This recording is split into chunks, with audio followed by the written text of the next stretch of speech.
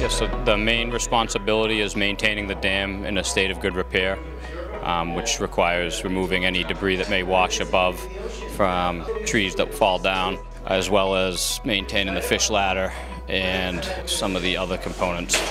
Every 5 years, the town has to contract with an engineer to do a dam inspection report and evaluate the condition of the dam. There's also, ongoing maintenance that may come up throughout those dam reports that the town has to take on.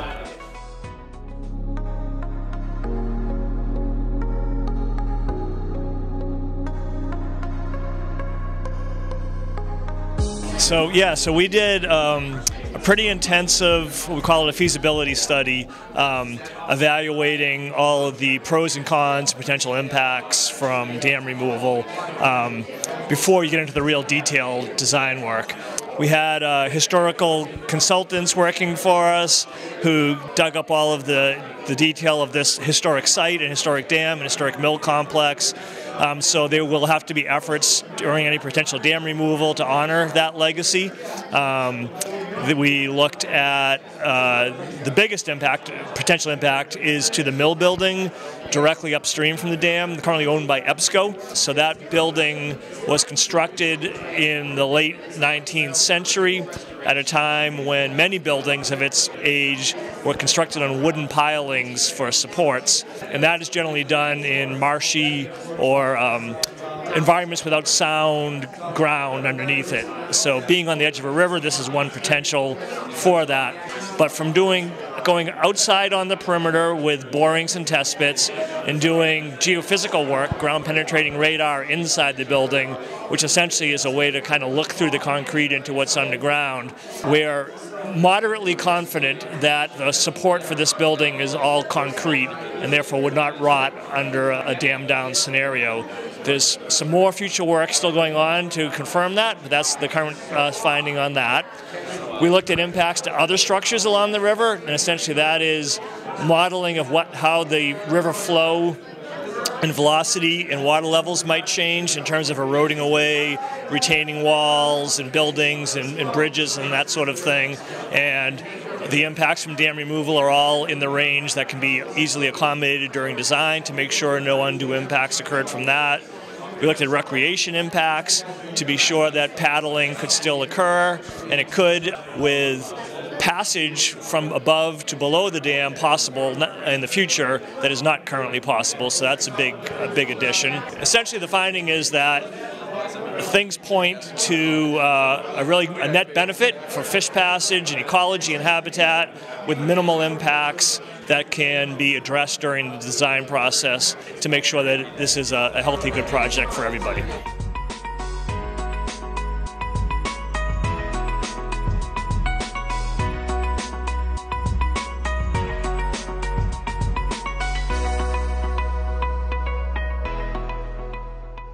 What I'd like to touch upon just briefly is the significance of the efforts in this part of Massachusetts, the Ipswich River, Parker River, for habitat restoration, in particular for diadromous species, from a regional context. The Ipswich River right now, as many of us know, does not have an awful lot of fish in it, diadromous fish.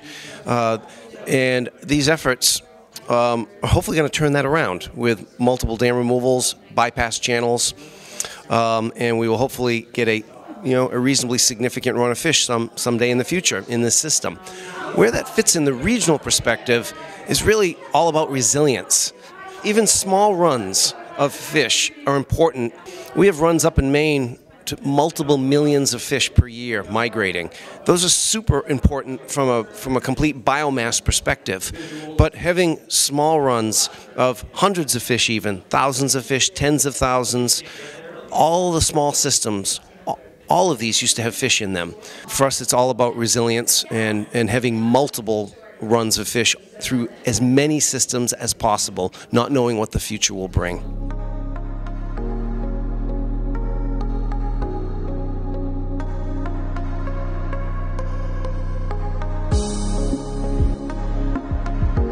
So over the centuries, the Ipswich Mills Dam has had a lot of impacts on diadromous fish in the Ipswich River. being a head of tide dam is a really important factor in this, because it's basically placed right as these fish that are trying to go between fresh and salt water to complete their life cycle are making that transition. So fish that are anadromous, like river herring and shad and historically salmon, couldn't get into freshwater to spawn. And eels, which need to go back out to saltwater after spending most of their life in freshwater, might have difficulty going downstream. And for centuries, that was probably a pretty complete block. More recently, we have a state-of-the-art fishway, more or less, at the dam, which helps with passage, but only provides passage under certain conditions and for certain species. So it doesn't really provide a broad continuum of passage for all species in the river, or even great passage at times for the species it's designed for. So removing the dam would have so many benefits for aquatic organisms, and especially diagenous fish in the Ipswich River, because there'd no longer be a barrier to passage, and no longer be flow-dependent barriers, and we just have free passage for all these fish. And by free, I mean unimpeded. And that's going to make a big difference in restoring those populations to the river.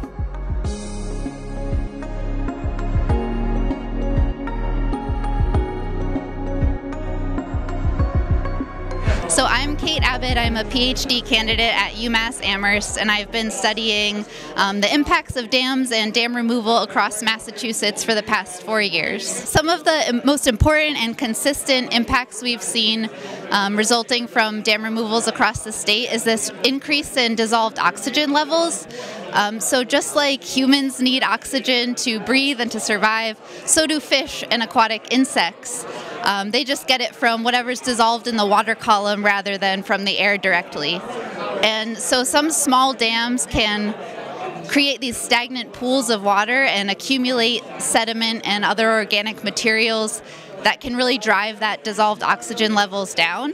This low dissolved oxygen can create this physical stress for fish and other organisms and result in maybe mortality, and ultimately change the community composition towards more like tolerant species that you might not normally see in a flowing river system. So what we've found at UMass is that dam removal can relatively quickly improve dissolved oxygen levels to reach that of some of the upstream reference conditions that we use for comparison.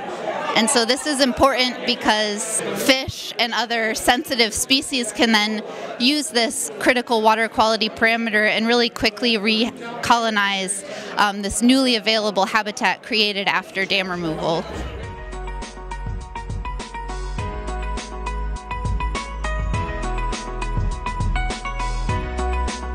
We haven't actually entered the permitting process quite yet. We're finalizing designs at this point, and we're hoping to get into that in the next few months. Permitting process is where the project will be evaluated against state, federal, and local laws to make sure that it's in compliance with all of the legislation and guideline that's out there for these types of projects. That process usually takes 1 to 2 years to get through.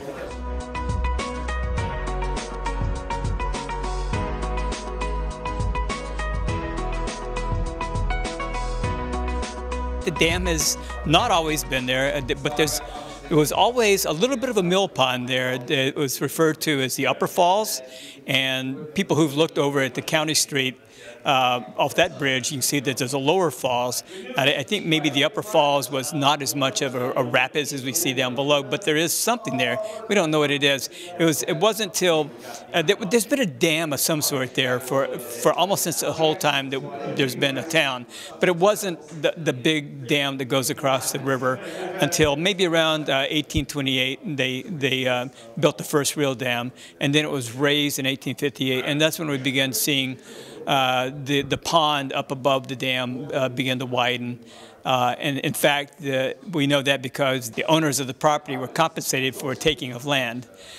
So there's been a lot of different dams, various kinds of dams there. And the modern one today is what we all know from our own experience, but it's not what's always been there.